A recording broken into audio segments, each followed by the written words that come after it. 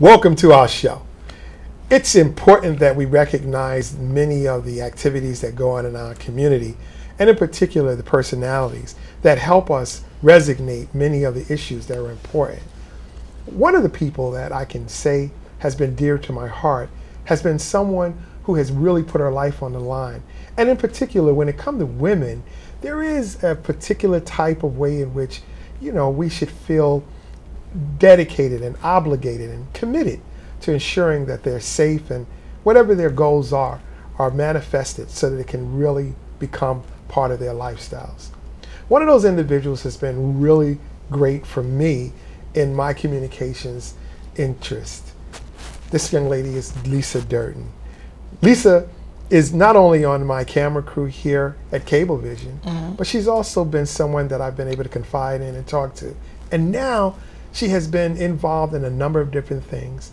I'm sure you, the viewers, have noticed a number of trending activities in the social media dealing with LisaDurden, and some of the ways in which she has been able to use this ability of challenging her communication skills to showing that there are some problems that we need to face. Now, I just learned today that LisaDurden is going to be running for lieutenant governor. Woo-hoo. Unbelievable. Please welcome LisaDurden to the show. Thanks, Herb. Listen, Ooh, Lord. I have to tell you that it is fantastic, and finding out that Terrance Bankston, who's sitting next to you, is going to be part of this campaign is really exciting. Terrance, you have been someone who has really advocated on your level in terms of the millennium, because you're younger and you're more vibrant and you've been actively involved in raising awareness about issues. Knowing that you're going to be part of surrounding her with the kind of confidence that she needs to take on this role is very important. Why don't you share with us exactly who you are and why are you involved with this program with her? Yeah, Terrance, why? I think I'd probably rather start with the why. To me, public service and civic engagement is something we're obligated to do. Volunteerism is something you're obligated to do. Unless you're simply, I don't care where you go to for guidance. Some people go to the Quran, some people go to the Bible, some people go to other spiritual things, some people just go to morality-based standards. And when we focus on those, it's always still common to the things that I grew up learning in the Baptist church. It wasn't about being perfect. It also wasn't about trying to be the Word. It was finding yourself in there, in the Word, and knowing that there's imperfections in that. And part of what I've always saw Lisa do is part of what we shared coming here in the car, and I told her, I teared up saying this, and I had to tell her why I was tearing up. I said it's because I am so full of, it's not excitement. Black folks are known for getting excited. We're known for getting passionate about things we're excited and passionate about. We're often, even pushed to feel bad about that. This is not excitement. This is not just passion. This is somebody who walks the walk and talks the talk. This is what, when I go around to community meetings, and when you talk about the things I've done, I've been active in my community, in this community, since I was 16 years old. And it wasn't because of who my daddy was. It wasn't necessarily because of who my mama was, but it was because of other leaders and pillars in the community, like you, and I told you this, who saw something in me even then and said, you know what, I'm not going to try to control it. I'm not going to discount it, devalue it. When people talk about age, I talk about Malcolm. When people talk about age, I talk about Moses. We talk about putting our best foot before us. But clearly enough, this is something really off the radar. I mean, I woke up in the morning and then I'm seeing Lisa on national TV debating over an issue that we are very passionate about when it comes to black people. And then as a woman, really seeing her stand up and get mutilated in many ways by the media. And now you're running for a statewide position. It's incredible that you can be able to transcend in so many layers at such a short period of time. And I can agree with you in terms of the kind of caliber that she is, Terrance. But Lisa, are you crazy? Shut up, Herb. Don't answer that. I plead the fifth. She's learning already. I did not have sex with that woman. No. Yes and no. I mean, not crazy, like certifiably crazy, but yeah, I guess it's a little crazy to jump off of a cliff and do something that you've not ever done, and to take it very seriously because it's something that you've been called to do. And you know, Terrance will tell you, like when people start, and you know, you're you know, a man of faith. When I've heard people over the years say, I was called to be a priest, I was called to do this, I'm like, what the heck are they talking about? Like, really? I wouldn't say it to them, but I would be cynical in my head, like really? Now I've got to eat those words. Who because called you? They said. I was literally called and figuratively called. You realize your faith has really taken a real major credibility. And now I know what that means. So I was literally called by, not initially Seth Caperdale for governor. I was literally called by his campaign manager. When they saw me on Tucker Carlson's show speaking truth to power about Black Lives Matter and the right for Black Lives Matter to have a safe space where they were having a private party to celebrate black folks who are still here with us and some who have been slain senselessly by racist cops and many other kinds of issues and ills that happen to us in our community. So I went on there to as an expert in the field of race, to not necessarily agree, because I mean, we all do things differently, but to defend their right to have done that.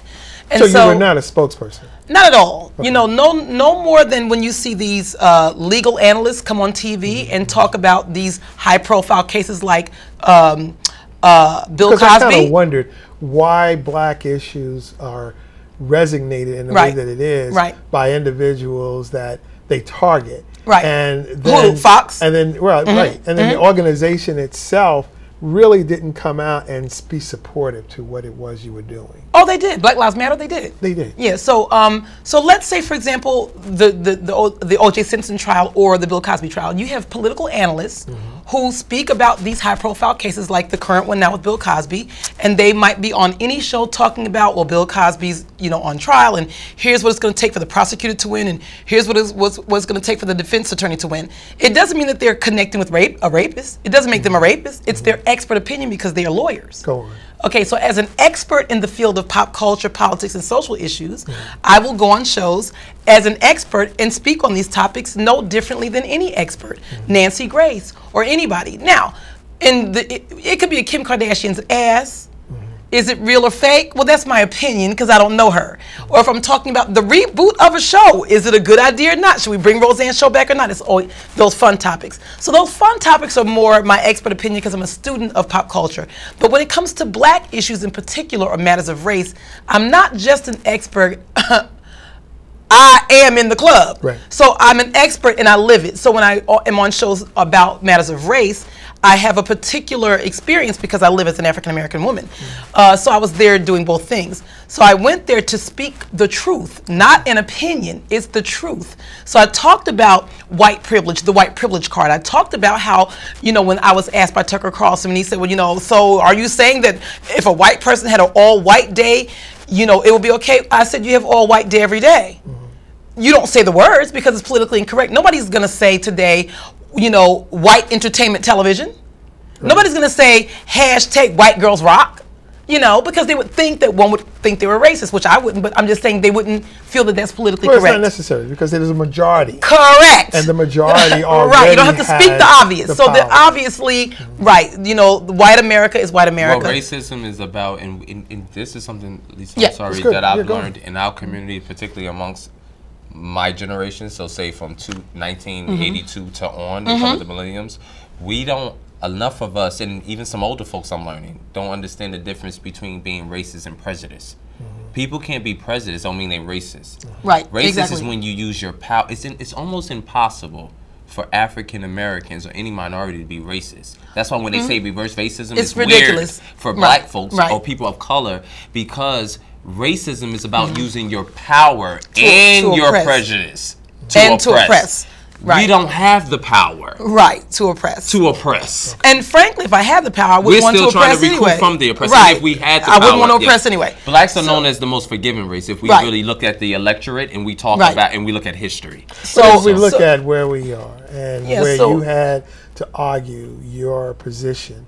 Well, yeah, I was over there. I a was on the concern. Tucker Carlson show to But debate the thing about the topic. again is that it just catapulted into another issue when it comes to the workforce and how we are treated as African Americans. Let's talk a little bit about the transformation of what had happened in regard to your representation, and now what really builds the platform for you to need a voice to have on a statewide level. That's what we're calling it now, transformation, Let's go not for being it. fired.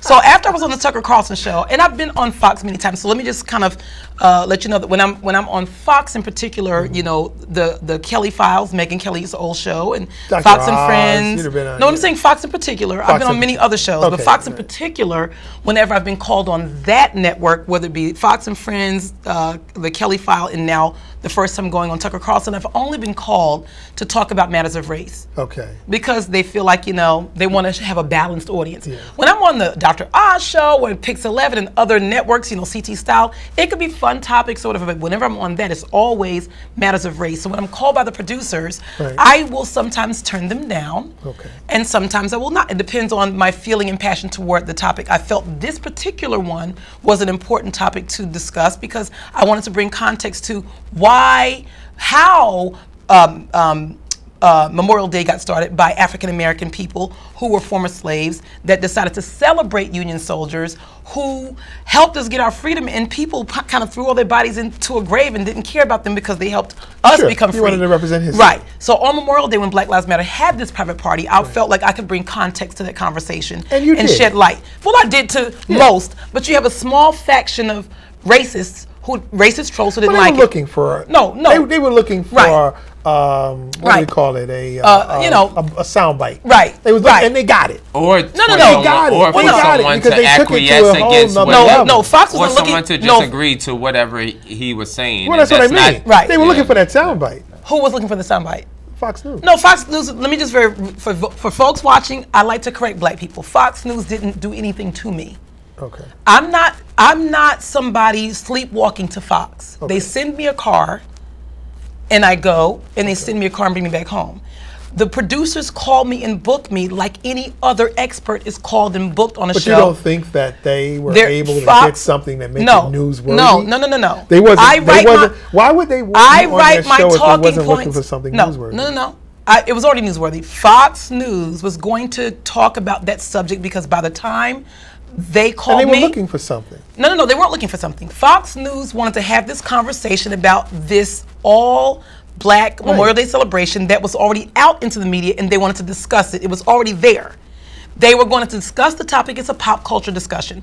So I decided to accept the invitation to have that conversation. I understand. They asked Black Yeah. Lives Matter. Black Lives Matter turned them down, which I'm glad that they did because imagine talking to Black Lives Matter, how that would have been.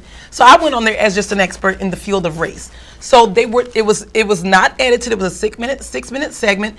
Tucker Carlson had his points of view. I was speaking facts. We were split screen. We were having a debate. I was out of there. Fox News was on to the next segment. They did not care. So Fox News didn't have a problem with LisaDurden coming on there. In fact, they even invited me to come on Fox News about 2 weeks after that to sit on the panel to talk about Donald Trump and how he's doing as the president. I turned on because I didn't want to get shot in the head. Go on. Okay, we ain't doing that. We ain't crazy. Okay. So just to let black folks know, Fox did nothing to me. Okay. After that appearance that went outrageously viral, about 18 million views. I've been on Fox many times and it never went that viral. My employer, Essex County College, 2 days after that appearance, suspended me. Mm-hmm. Then about 3 weeks after that, they, quote, fired me.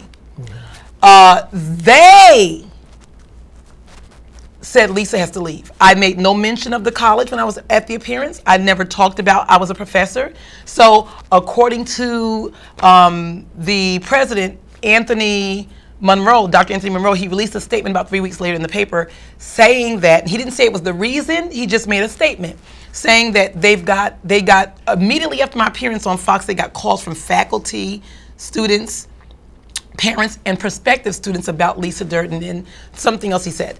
So, and he didn't say, and this is why we got rid of her. Well, you're fighting that. Right. No, wait. We'll talk about that. So my point is, I don't know who these people are, because if you look out there, that small faction of white racist trolls are the only ones that were talking negatively about me. The faculty and students there started a educators and faculty united to reinstate Professor LisaDurden. They started a petition that has almost 2,500 signatures, not just from New Jersey, not just from Newark, not just from the United States, from around the nation, the UK, Canada, New Jersey, around the country, and they're from all races. So these people came forward. They've given press conferences, and people have physically come saying we are for LisaDurden. So there are more people who are for me than against me. So why do you think that is so?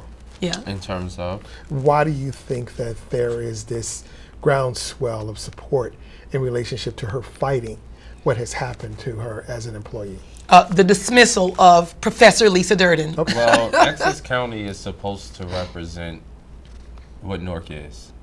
And many of us know that are familiar with it, that it's not controlled by locals in Newark. Even it's Essex County College. Is it just Essex County? And people come from different counties, obviously, just like people go to Union County, blah, blah, blah. Okay. But when you're in our culture, you're in our city, and we are the largest city in this county, and clearly I've directed as the former director of the Newark Youth One Stop, where I took it to #1 status for the first time in 20 years. Right. We introduced the first high school diploma program, because it's no longer called the GED, for those that don't know that. Oh, really? It's no longer called the GED because it's biased to minorities on resumes. And so we have to learn that. So it is called a state issued diploma when you drop out of high school, which you're eligible or legally able to do at the age of 16. And so as an administrator with a limited budget, I looked at that and said, you know what? Why are we waiting for an answer? Let's see how we can carve out, instead of giving X amount of dollars to these external agencies to be staff heavy versus student or youth, services driven. Right. Let's create our internal programs and see how that work, and be our own internal customers and external customers at the same time, because a lot of the people that work for the One Stop are in fact the people who need services as well. They don't necessarily have sustainable careers or employment, or those that provide opportunities for mobility based on the people they place to live there. And so when one of the things I felt compelled to do based on what Essex County represented is to create a program that would allow high school dropouts to complete the state issued diploma, formerly known as the GED, to complete their requirements, but while they were doing that, they were also earning college credits. Okay. They didn't know that because we didn't want to intimidate them or overwhelm them. They would find it out at the end, and they're like, wow, I will continue and go on to do that. But what happened? That's what that college is supposed to represent, meaning that, to me, is what that college represents. It's what Norkers and local folks and local leaders put into it. But tying it into what we're talking about. Tying into here is, it's totally contradictory of what that represented. I see. You are champion for the first at-risk program to provide state issue and college diplomas for the most at-risk youth.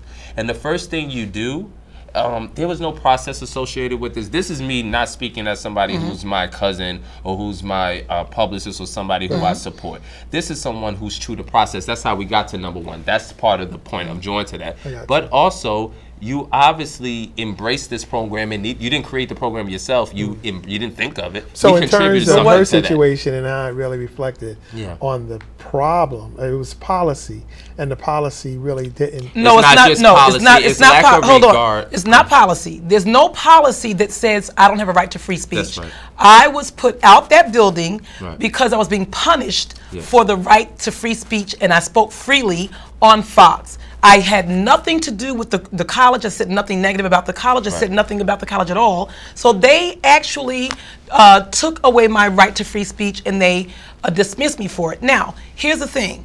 Right now, my lawyer, Leslie Farber, is looking at my options, so that is out there in the hemisphere. However, when I mentioned earlier that I was called to this candidacy as lieutenant governor with Seth Caperdale, I was called because I saw the injustices now knock at my door as well again.